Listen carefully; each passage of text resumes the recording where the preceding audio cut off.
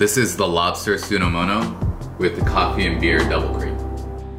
This is the notebook that I used on the show. Since it was a team challenge, you're gonna have to ask Avishai for his components. I hope you guys bug him for it. But for my components, I'm gonna be going over coffee and beer double cream, vinaigrette, and lobster. The ingredients are cream, stout, coffee, and salt. We're gonna start reducing the cream. For this sauce, the key to it is reducing it low and slow. I like to reduce it down to 50%. The concept is pretty simple. You mix it as you reduce it down so the fat doesn't completely break apart. I like to think of it as savory ice cream. My favorite ice cream choice? Chocolate chip cookie dough. Next, we're gonna work on the stout reduction. This is pretty straightforward and simple too. My recommendation is to use stout with higher sugar content. That way when it reduces down, it's gonna turn into this nice syrup. When I cooked this on the show, I cooked it at medium-low for about an hour and a half. Same goes for the double cream.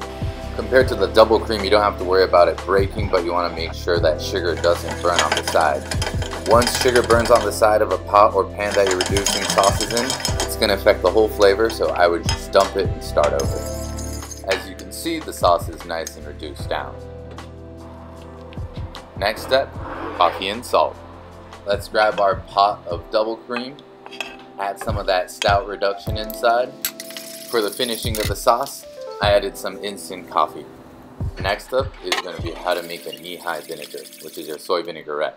Rice vinegar, mirin, uskuchi soy sauce, and Pilsner beer. Base of this sauce is going to be a 2-2-1 mirin, uskuchi soy sauce, and vinegar, which means 2 parts mirin, 2 parts uskuchi soy sauce, and 1 part vinegar. I personally make a big batch of this and always have it stored at my house.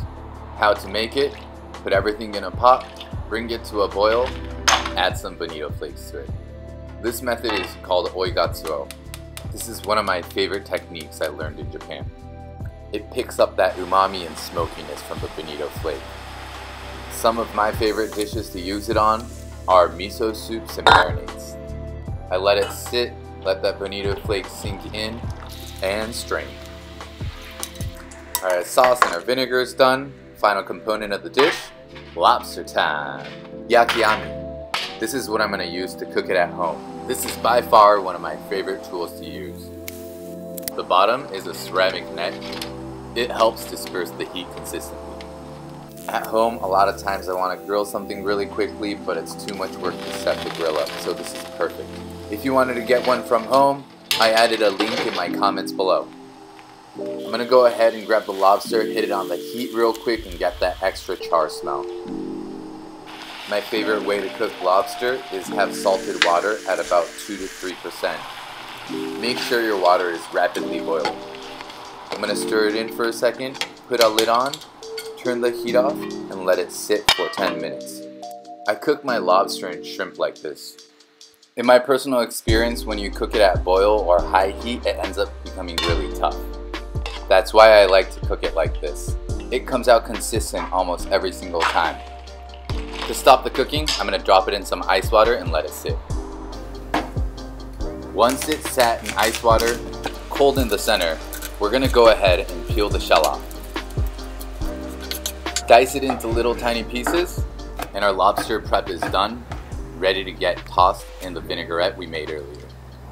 We're going to get our Pilsner ready, throw it in as is, toss it up with the lobster and the vinaigrette, let it sit for a few minutes.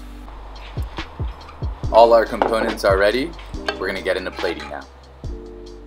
For our plating, we're going to put the sauce on the bottom. I chose a gray bowl because all of our colors are monotone, and I tend to like monotone plating. When it's done well, I think it looks extremely sexy.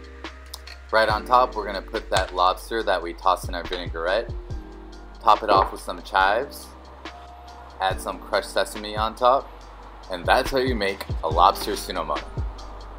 Thanks for watching till the end. I'm going to keep uploading new videos. I'd love it if you could subscribe to my channel. Thank you guys.